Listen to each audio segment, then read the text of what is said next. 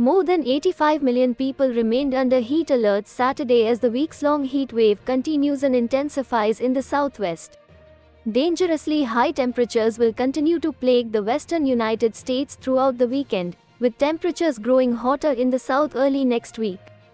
Daytime highs will routinely range between 10-20 F above normal, equating to daytime temperatures approaching the century mark in the interior northwest, between 100,110 F in central and southern California, and 115,120 F in the high desert of Southern California, southern Nevada, and Arizona, according to the Weather Prediction Center. More than 100 temperature records are possible through Monday across the west and south. Death Valley, California, could top 130 degrees on Sunday. That's happened just 5 times in more than 110 years of record.